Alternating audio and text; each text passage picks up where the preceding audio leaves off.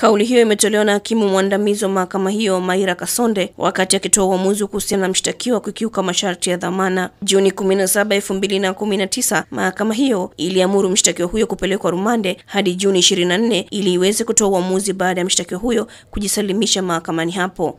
Wema alijisalimisha mahakamani hapo Juni 17, 2019 baada ya mahakama hiyo kutoa hati ya kumkamata mshtakiwa huyo kutokana na kushindwa kufika mahakamani bila kutoa taarifa. Mahakama ya Kisutu ilitoa hati ya kumkamata Wema Juni 11, 2019 baada ya mshtakiwa huyo kuruka dhamana. Wema ambaye alishawahi kuwa Miss Tanzania mwaka 2006 anakabiliwa na shtaka moja la kuchapisha video ya ngono na kusambaza katika mtandao wa Instagram kinyume na sheria. Hakimu Maira ameahirisha kesi hiyo hadi Julai 4, 2019 itakapoanza kusikilizwa ushahidi. Angela Matayo, Star TV, Dar es Salaam.